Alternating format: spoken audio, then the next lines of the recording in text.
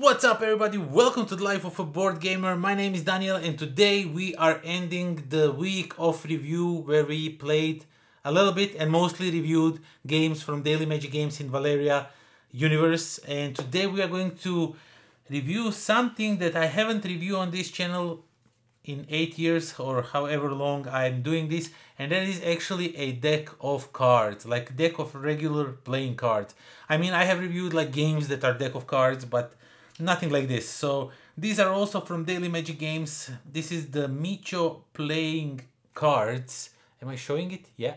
This is the MICO playing cards, and I still haven't learned his name, unfortunately, how to pronounce it. I hope it's correct. If it's not, I apologize to him if he by any chance is watching this video. So yeah, these are Daily Magic cards produced from Daily Magic, but the artwork is MICO and it's his signature artwork indeed. So let me just quickly show you how the cards look. So first we have two jokers that look absolutely gorgeous, especially this one. It looks so mean, so cool, it's insane. I really like it. So all the cards regarding numbers are all the same. Like for example, the number 10, I don't know why I just turned them because they look the same from either side. So number 10s have the same illustrations.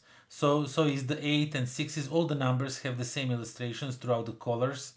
And like for example, the 8 of spades and 8 of clubs, as you can see, also the same. So that might confuse a little bit some people, but I'm really not sure that that's gonna happen. And yeah, all the pictured cards like queen, ace, king and jacks all have their different artwork on them. So each of them are different, but in a same like a faction style, so to say. And the cards look absolutely gorgeous. I really like the burnt look, the like dirty look on the cards. And when I received them in the mail, I received them also with the trick-taking game that I reviewed this week. The name is escaping me right now, and I thought this is like a replacement for that trick-taking game, but it's not. Don't be fooled like I almost was.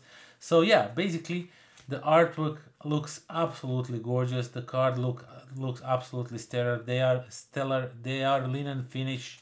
The back of the card is really gorgeous looking MICO artwork that you can only wish for. And yeah, that is that.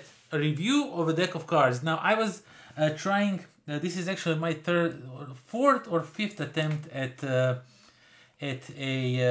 filming this review, because at first I attempted to do like a magic trick, but I was constantly failing it because it's a really cool trick when it succeeds, but I could not pull it off.